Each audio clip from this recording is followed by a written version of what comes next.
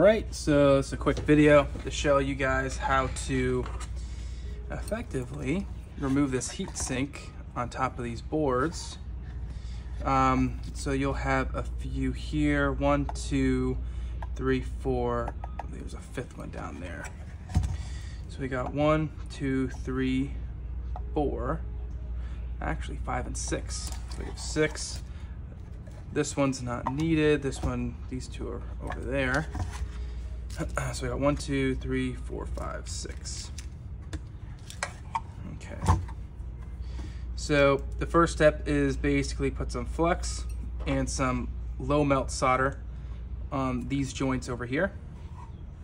Now you're gonna mix it with this leaded solder or whatever type of manufacturer solder they use out of the manufacturing process in the facility. So I like using the low melt solder because it helps it melt it a lot easier when you're soldering it. And we're actually not even gonna use solder wick. We're just gonna overfill it with solder here at these points, and we're gonna slowly push the heat sink out one by one. So I'll show you in a minute. So we're gonna start here. We're going to tin our tip, make sure it's nice and shiny. We're gonna set this soldering station up pretty high because we wanna make sure it's nice and melted. So about 400's fine, 405 Celsius. It's more than okay. These boards are meant to handle more than that. So that's good to go. All right, so first step, we're just gonna basically coat this guy with low melt solder. I'm trying to stay away from it. I don't want the fumes to get next to me. These things smell horrid. So we're just gonna melt it on all sides here. There we go. That looks good. Hold it there for a few seconds just to make sure it's getting hot enough so it's completely liquid for a few moments. Cool. So what we did there, we're gonna do for the rest of them.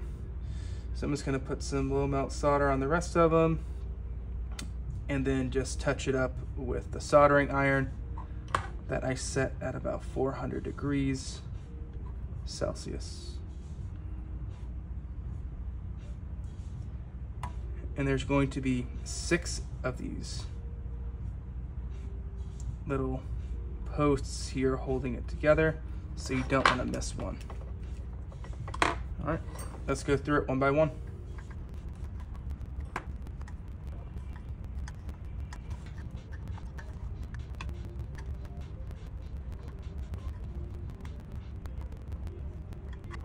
Okay, so now that we have successfully added solder to each one of those posts,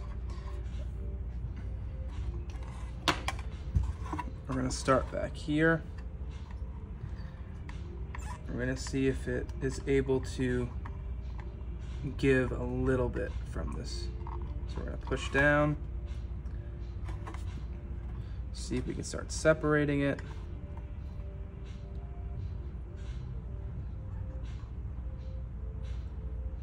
This does take a while, so you have to be patient. There's no real fast and easy way to do this. I wish there was, but this requires some patience and some skill. So you see that? Now it's starting to move, so that's perfect. We just want to put a little pressure on there. Nothing too crazy. We don't want to break the board, of course. So we're gonna slowly start inching our way through each one of these solder joints one by one, and want to make sure they're loose enough just to get some wiggle room. So hold it there until boom. Sometimes you can hear a little pop. Doesn't mean you have broken the traces. It just means that the solder is finally given and it is free from the board, which is perfect. That is the first step of getting this thing off. So again, patience. You want to keep holding it there until we can see it move. Boom, you can push on it. You see it move a little bit, which is awesome. All right, so it's 3 down, 3 more to go. This one here is right in the middle. This one may not be able to see much movement because it's right in the middle of all the tension.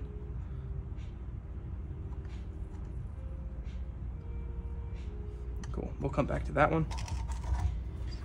Smooth on the edges again. Boom, that's perfect. That was pretty easy. All right, this one over here.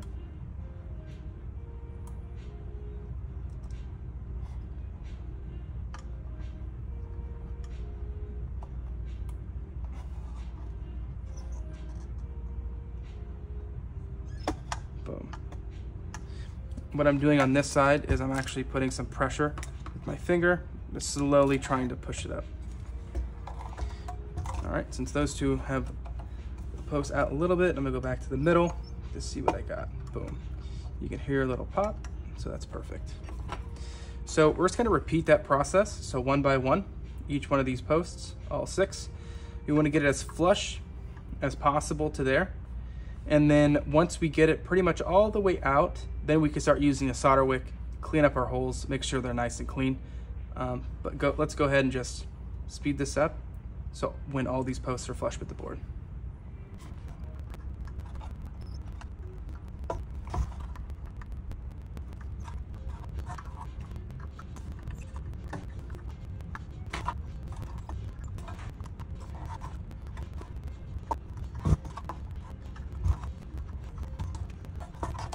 Cool.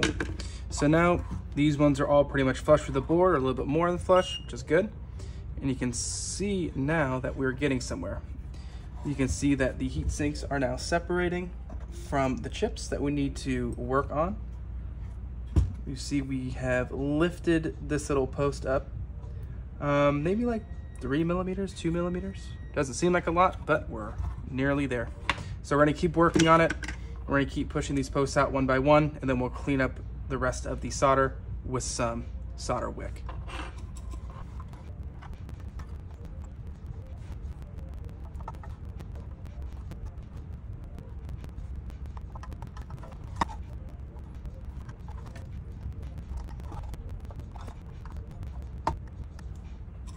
Cool, half of the board is free. So let's keep working from outside to inside.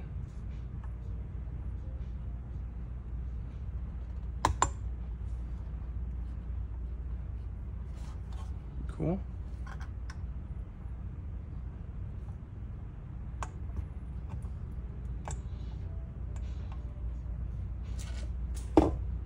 Cool. And that is how we do it. Basically, patience is key. Slowly maneuvering these posts one by one out of this, what can seem to be a very time-consuming repair, but the first step is done. So now let's finish up this video by showing how we're going to clean up these holes here. So you want to clean up our mess. We don't want to leave it like this, of course. So let's go ahead, tin our tip again. We're gonna put some flux on these areas. Just a little bit. Freshen it up a little bit, nothing too wild. And then we're gonna want to use some solder wick here. Let me see if I can cut a new strip off. This part is old, we don't want that. And for people that don't know, solder wick is basically braided copper wire, and it has dried flux already in it. So it helps absorb the solder from these joints. So that's one.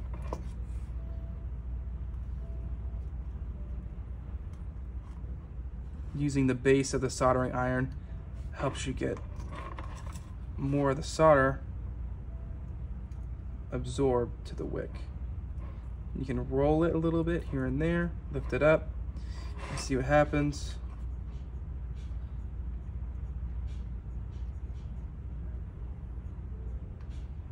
Boom. All right, 3 done. Let's do 3 more.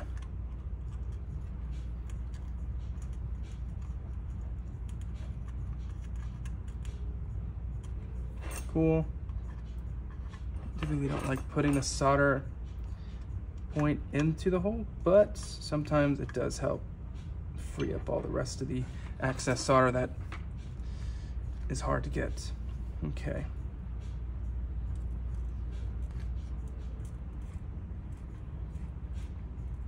All right, we're on our last 2 holes here for cleaning.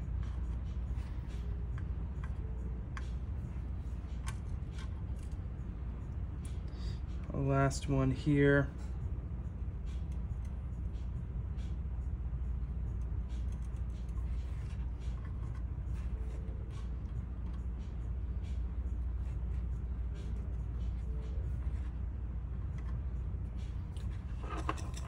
And if you're not getting good heat transfer, if it's not burning, definitely look at your soldering tip. It's probably dull and it's not conducive to heat transfer.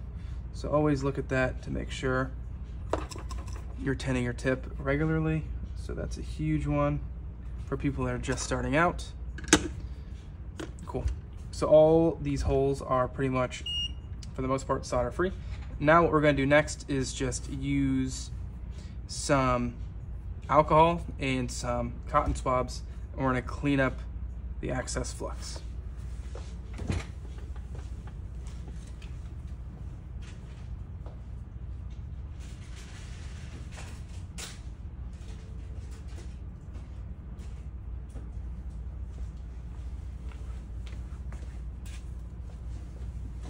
Got our cotton swabs.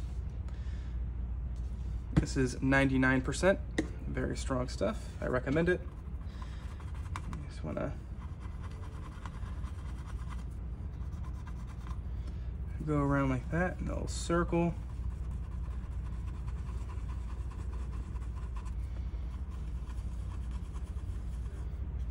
These ones get dirty pretty quick. I just toss them and grab a new one. And be careful where you're cleaning, because when you're in the middle of the board, make sure there's no small components that you're gonna knock off while cleaning. That's a big one. The heads on these are pretty big, so they require a good amount of free space. Luckily for us, there's no real small components near the holes, at least right up against them. So we got a few millimeters for the next one, so it's perfect.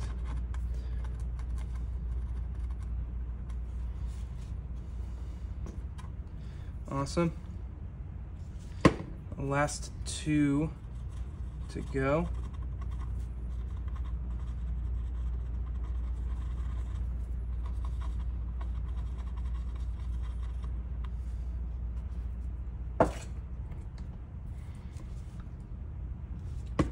Perfect. And last one.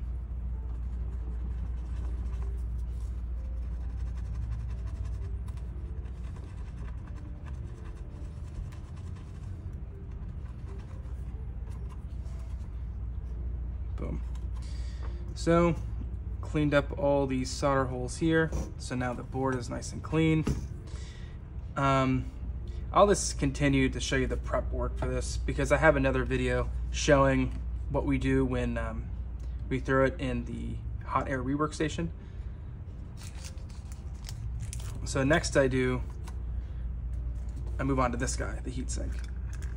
So I want to make sure the heat sink, all the excess solder is also off these posts because you want it nice and clean so you can put it back on the board once the work's all finished, you know?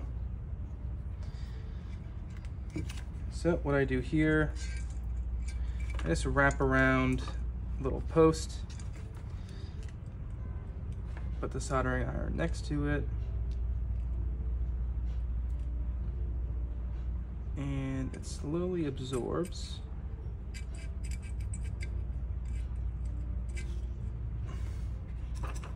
Perfect. This is one, nice and clean. Go ahead and chop off some extra what we don't need here.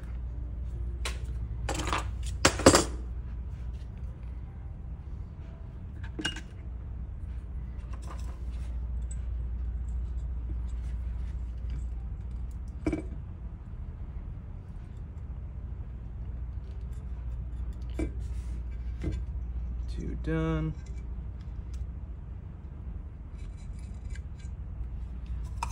Three done. And once you get in the groove, you can make this pretty quick. This process doesn't take long at all.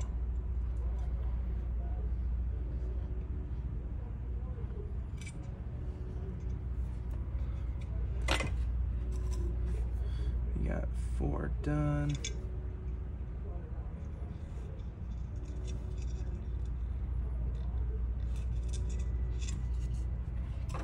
Five done.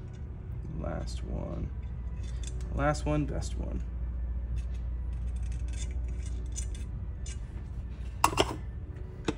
Cool. These look pretty good. May need one more touch up, but let's do a quick test. Let's see if we're able to put this back on nice and easy.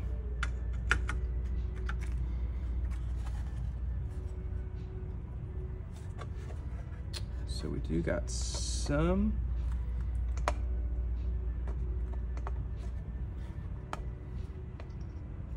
that need reworking. So these three look great. Just these last 3 here need some more work.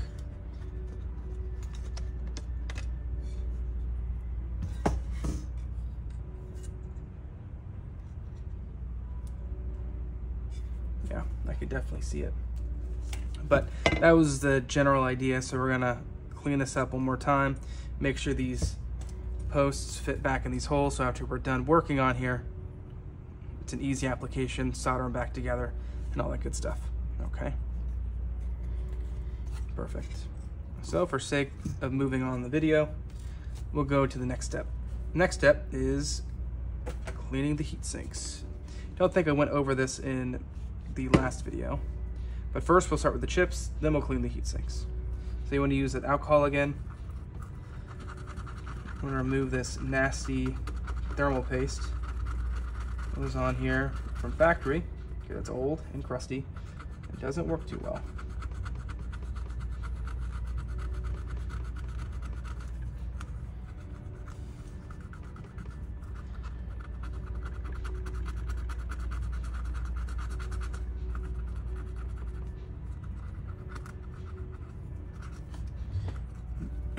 So you just want to take your time and slowly remove this awful factory applied thermal paste.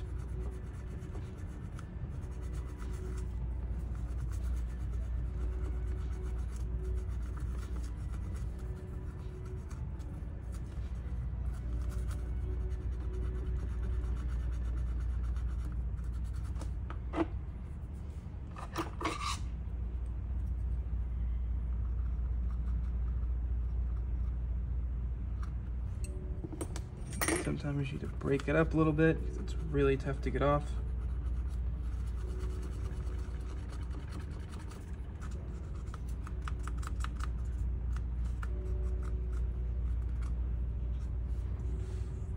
Cool, we'll call that one done.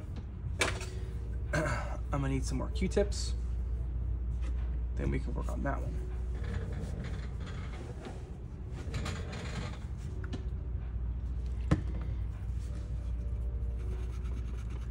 This one off.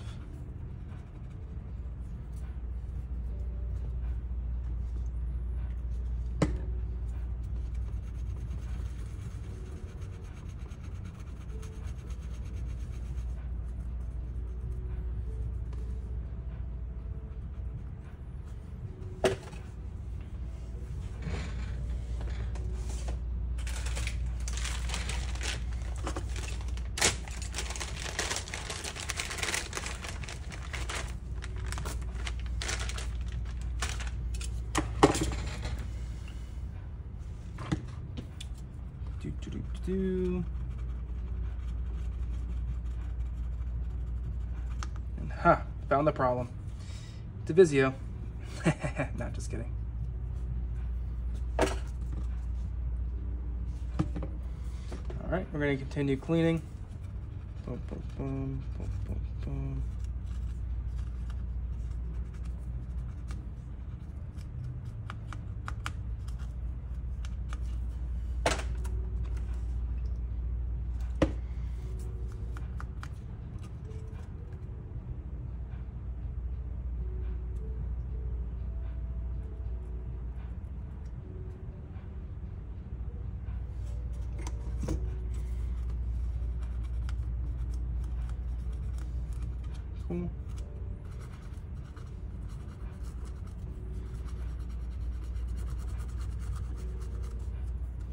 And boom, chips are clean. Sometimes you can even do a preliminary inspection, and you can look right down in these chips here, these little solder joints, and you can see if it's uneven, if there's some that are dull looking, some that are more shiny. And typically you'll find that they are 9 times out of 10. Okay, so we're done cleaning these up. Now let's go to the heatsink, because we have to clean both sides. See, this is why they fail. It's like a very sad amount of thermal paste. It's very sad.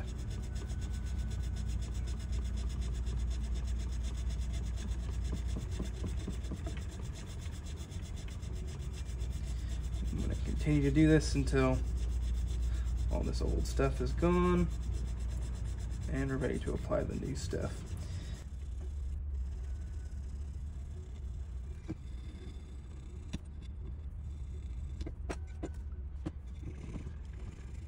Make this progress.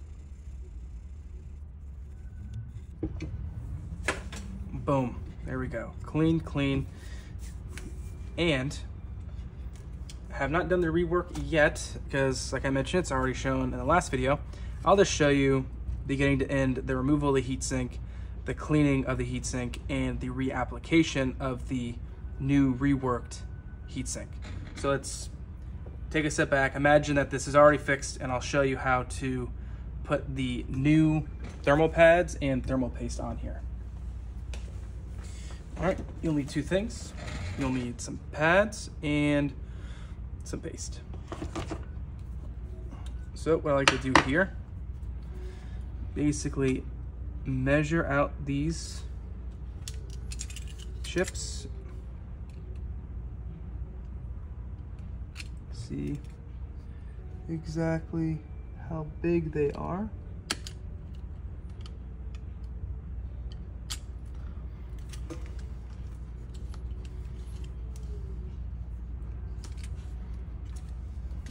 And then once we measure them,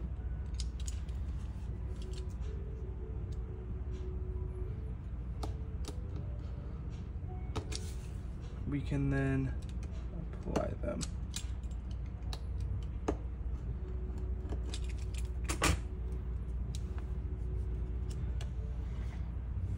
So, boom. Looks about right, right? We're not done.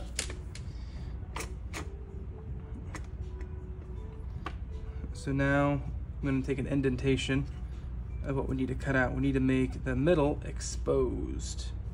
Indentations there. I don't know if you can see it. We're just going to cut around that indentation of where the actual chip sits.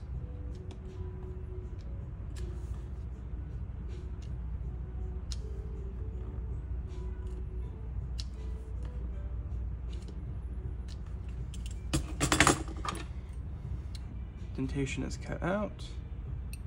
We're just going to remove that guy. Now we're going to remove this from this side. Cool. And then we're going to put it over here. It's like a Snuggie for a chip. And I made that one up myself. Okay.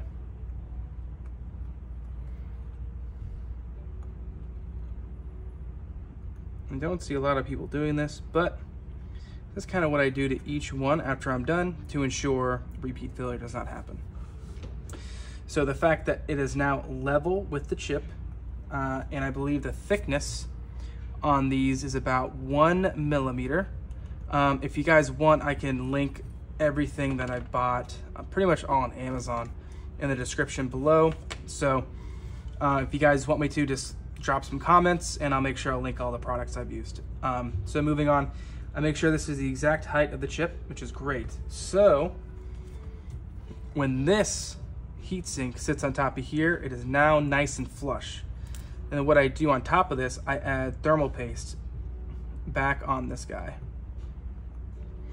And once the thermal paste is on there, it's gonna add another layer. So now that it's now even for heat transfer, which is good, because now the whole chip is making contact and not just part. We're gonna put thermal paste on there. It's gonna go down here in these little empty slots there, and it's gonna keep cooling at a minimal temperature. So I'm gonna do the same thing on this chip here, so really there's no need for me to record it.